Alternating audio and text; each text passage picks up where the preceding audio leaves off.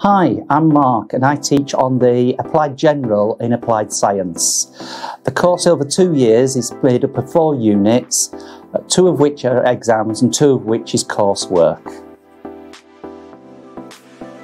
In Year 1, we study 2 units. The first unit is Principles and Applications of Science.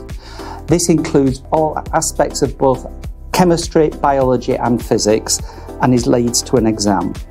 The second unit, Practical Scientific Procedures, is assignment based and you gather evidence through the year. In the second year, we do Scientific Investigation Skills. Again, that's an examined unit. The optional unit that we use is the Physiology of Human Body Systems, where we look at how the human body works.